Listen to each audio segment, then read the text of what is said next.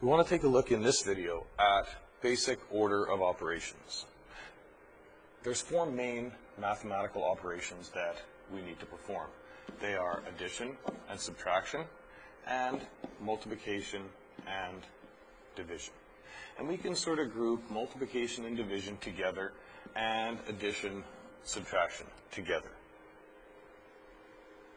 So we need to look after our order of operations. Our order of operations tells us that we need to do the multiplication and division first, and then the addition and subtraction second.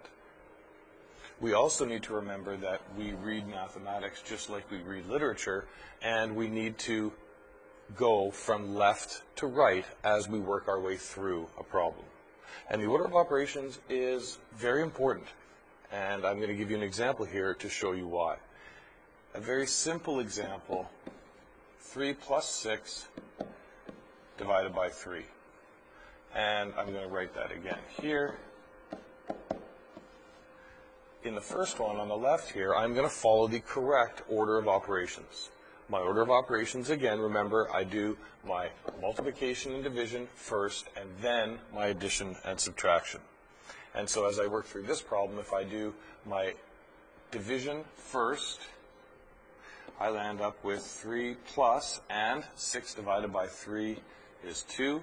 And notice that I've just rewritten this first part, the 3 and the plus sign, because I'm not dealing with that. I'm just going to deal with the 6 divided by 3.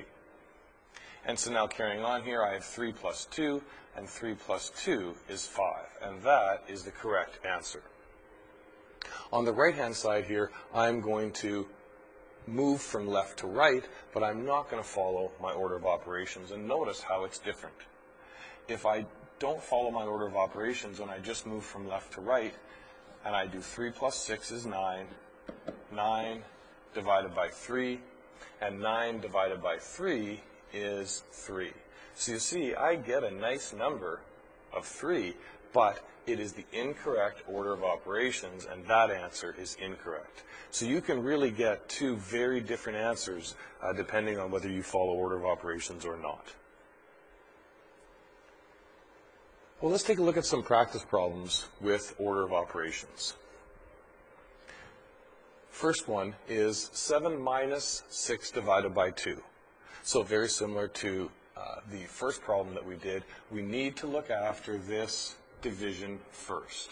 6 divided by 2 is 3, and I rewrite the 7 and the minus sign because I'm only going to do one step per line. And now 7 minus 3 is 4.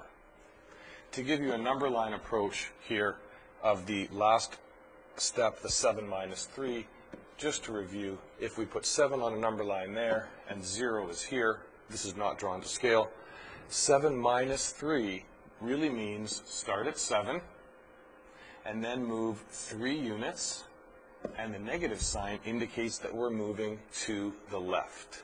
So we start at 7 and we move 3 units to the left, and if we move 3 units to the left, then we land up at 4.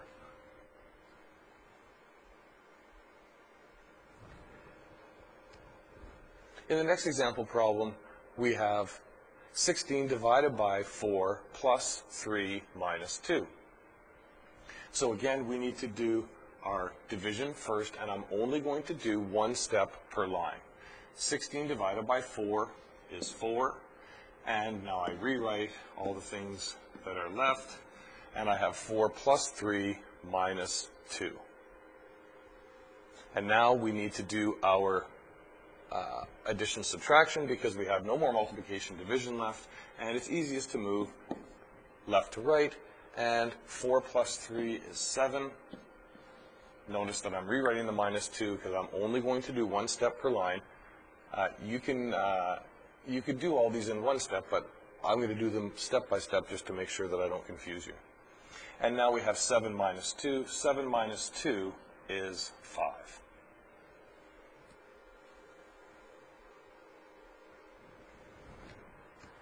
In the third example problem now, we have 12 divided by 3 plus 4 times 2. Well, now we have two multiplication divisions, and those need to be done first. Again, I'm only going to do one step at a time, and the line that I'm writing should get more simple as I move down. So first I do 12 divided by 3. 12 divided by 3 is 4, and now I rewrite the rest of the problem that I haven't dealt with yet, and now I have 4 plus 4 times 2, and my order of operations tells me that I need to do my multiplication here first, and so now I have 4 plus, and 4 times 2 is 8, and 4 plus 8 is 12. So there's a look at three example problems dealing with orders of operations. So remember, you need to make sure that you do your multiplication and division first, and then your addition, subtraction.